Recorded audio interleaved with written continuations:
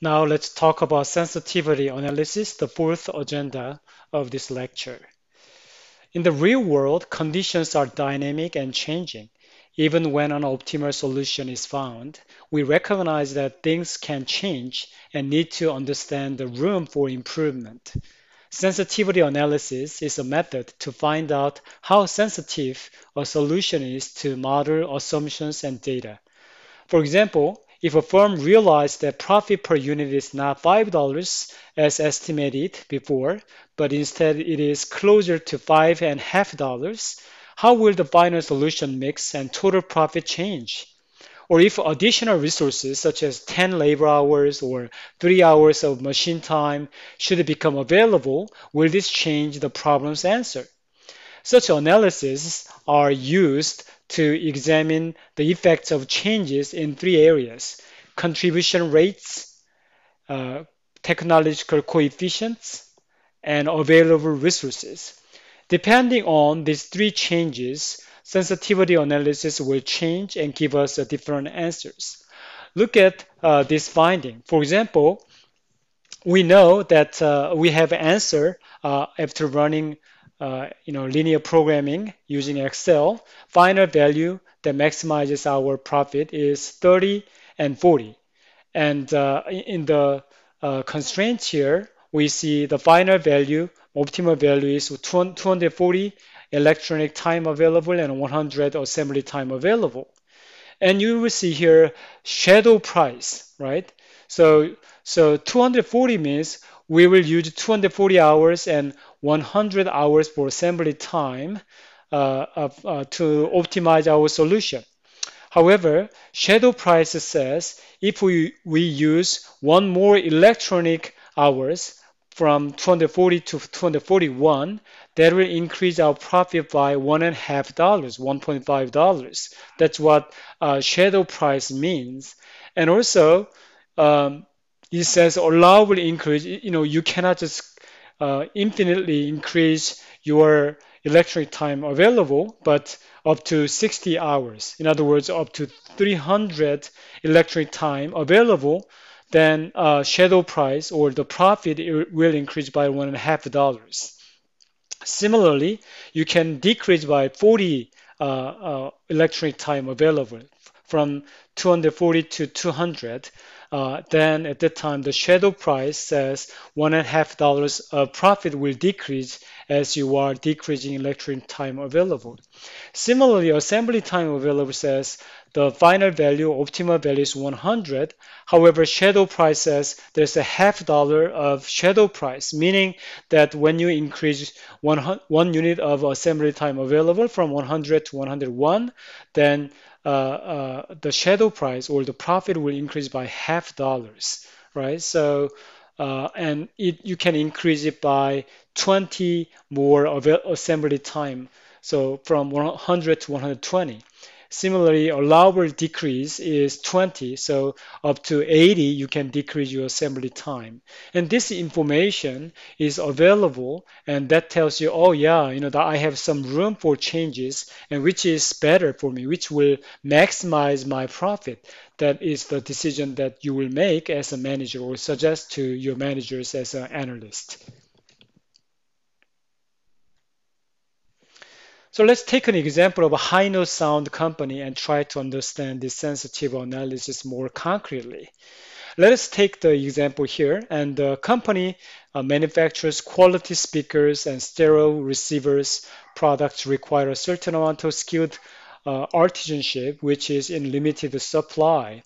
And we assume that X1 stands for um, speakers and X2 stereo receivers. And products require certain amount of constraints. For example, we have two constraints here. An electrician's constraint says 2x1 plus 4x2 is less than equal to 80, meaning to produce one speaker, you need to spend 2 hours of x1, which is stereotype, 2 hours of electrician time for speakers, and x2, 4 hours of electrician's time for stereo receiver. And 2x1 plus 4x2 is less than 80, meaning that the resource you have for electrician's time is 80 hours. That's what you are saying here.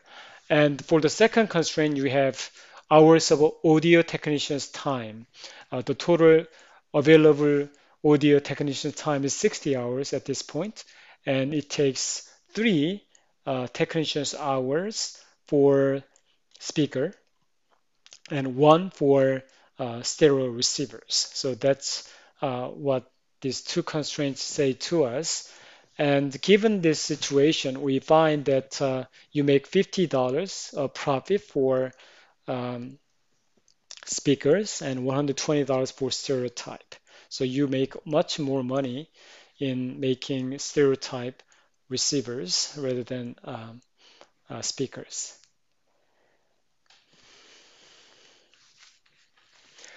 So following the five-step procedures that we learned, we need to first draw constraints, right? So we will have to, work on it and find the intercepts for that.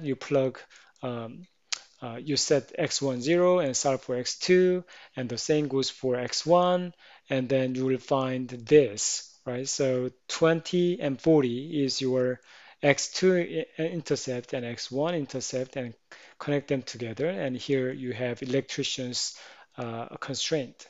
The same for this second constraint.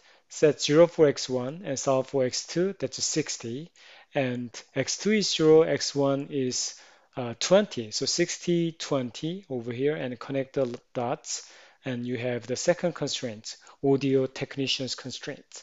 And notice that it's all less than equal to, right? So meaning that it's going to be below area, and the shaded area is the common area, um, and that's your feasible region. In other words, any points on this feasible region you can produce. Any points outside of this feasible region you are not able to reach because it's not feasible at all. And if you solve for it, then you will find that the optimal point is 0, 20. This point among these four corner points maximize your profit. The reason is quite simple, right? Because you make a lot more money in making X2 than X1. So that's why it's better for you to produce X2 only than X1. So that's what it tells you. And the maximum quantity that you can make is 20 X2. Therefore, your maximum quantity, maximum profit is going to be $2,400. Now, if we look at this, let us think about the electrician's hours used. Since the optimal point is 0 speakers and 20 receivers, we can plug them into the electrician's time constraints, as I have done here. And we find that it is 80, right? In other words, you are spending the maximum resources allowed for electrician's time. So in other words, there's no slack, therefore this is binding constraint. You cannot do anything about this constraint. This is the maximum resources that you can utilize. There's no slack, and it is binding constraint. Additional units of a binding constraint will generally increase profits. How about technicians of constraint? Look at this constraint for technician. And if you plug these numbers in there, then you find that it is 20. In other words, you are spending only 20 um, technicians' time out of 60 that you are allowed for. So there are slacks in these constraints given this solution. Since the allotted budget is 60 hours of technician time, there are 40 hours of slacks for this optimization. Additional units of a non-binding constraint will only increase slack. Although you add more to this constraint, it's going to only increase the slacks. So it's not that helpful, right? That's what we can see in this example. Now let's consider three changes in sensitive analysis. The first one is changes in objective function. There are three cases to consider changes in objective function, changes in technological coefficients, and changes in the resources. First, let us consider changes in objective function. In real life problems, contribution rates, usually profit or cost, in the objective functions fluctuates periodically as do most of firms' expenses. For example, these days, oil prices have soared up because the demand has exceeded the supply. Graphically, this means that although the feasible solution region remains exactly the same, the slope of the isoprofit or isocost line will change. When profits, it is easy to see in this figure on the right that the high note sound company's profit line is optimal at point A, as we saw, right? The profit line is over there, and this is the maximum point. Um, But what if a technical breakthrough just occurred that raised the profit per stereo receiver X2 from 120 to $150? So you have more profits from stereo receivers, even more than before, from $120 to $150. How is going to change your profit or your solution? Um, since this is the changes in objective function, what happens is that it will change the slope of the objective function, right? And it gets even more um, uh, stiffer for you to make profit with X2 rather than X1. So in other, I'm sorry, less steep than for X2 because now you make, before you made a lot of money like this, but now X2's profit increased, so it's going to go down like that, and you can change it uh, as ISO profit line, and as you change, you see that 0.20 is your um, maximum, right? So before it was like that, and then you were moving like this, but now a little bit less steep, and then you are going to go like this, and the solution is the same. However, the profit will increase in the case. On the other hand, if profits coefficient was overestimated and should have been only $80 instead of $120, and how would that change, right? So before it was like this, but now it's like that, right?